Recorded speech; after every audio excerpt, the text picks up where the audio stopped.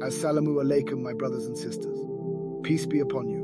Welcome to Minutes to Paradise. What is Zakat and Sadaqah?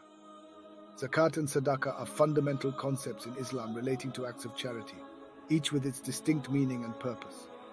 Zakat is an obligatory practice in Islam and is considered one of the 5 pillars of Islam.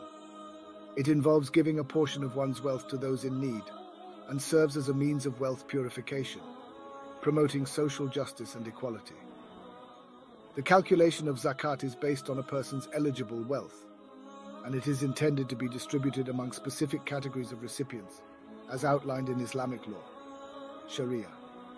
These recipients, known as asnaf, include the poor, the needy, those in debt, new converts to Islam, those working for zakat collection, and others specified in the Quran and Hadith. Zakat is typically set at 2.5% of a person's eligible wealth and is usually given annually.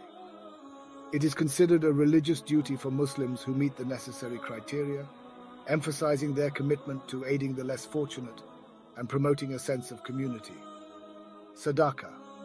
Sadaqah, on the other hand, is a broader concept of voluntary charitable giving in Islam, unlike zakat, which is obligatory and follows specific rules for distribution.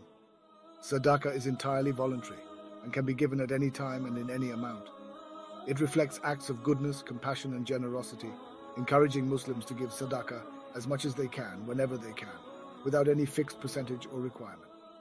Sadaqah can be given to anyone in need, irrespective of religious affiliation, and can take various forms such as financial donations, providing assistance, helping the poor, supporting charitable causes, and engaging in acts of kindness and service.